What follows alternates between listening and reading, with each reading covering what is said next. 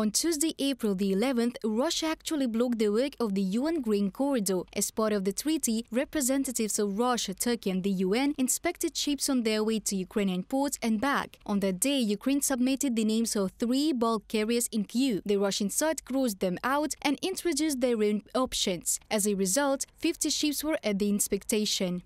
Today we are in a critical situation. The Russians have breached the terms of the Black Sea Grain Initiative. They decided to unilaterally change the plans of Ukrainian ports. This is unacceptable. Yuri Vaskov, Deputy Minister of Development of Communities, Territories and Infrastructure of Ukraine, in an interview with The Guardian. Blockages in the work of the grain corridor led to the fact that Ukraine was forced to reduce grain exports. From April the 3rd to the 9th, 16 ships were loaded in the ports of Odessa region. A week earlier, there were 20 bulk carriers. Thus, in the 36th week of work, the average daily rate of passing inspection ships was 2.3. At that time, the maximum average daily inspection rate was 5.5 ships per day. From the report of the Ukrainian Club of Agrarian Business. According to the UN, most of the Ukrainian grain is sent to the countries of Asia and Africa, and also to Spain, Italy and the Netherlands. Russia's attempts to prevent the export of Ukrainian grain through the Black Sea could affect food prices in the world again. They can grow up to 15%. To avoid this, Ukraine immediately discussed the actions of the Russians with Turkey and the UN. The very next day, on April the 12th, the work of the Black Sea port was unblocked. According to our colleagues at the Joint Coordination Centers,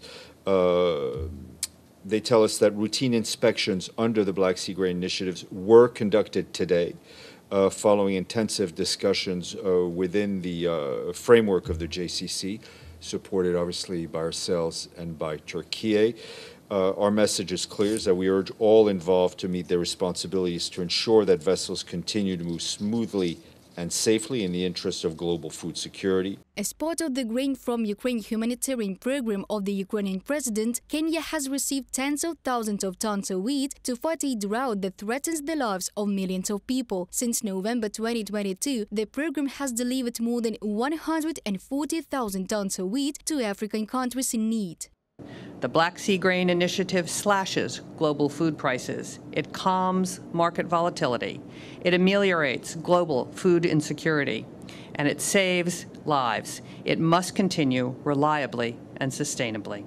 Since August 1st, 2022, according to the Minister of Development of Communities, Territories and Infrastructure of Ukraine, Oleksandr Kubrakov, Ukraine has already shipped 24 million tons of agricultural products as part of the Grain Treaty. At the same time, the main challenge for the initiative is to speed up inspections in Turkey. This will allow the world to get even more Ukrainian agricultural products. We also continue to work on involving the ports of Mykolaiv region to the Grain Initiative and expanding the cargo range. Oleksandr Kubrakov, Minister of Development of Communities, Territories and Infrastructure of Ukraine, on Facebook.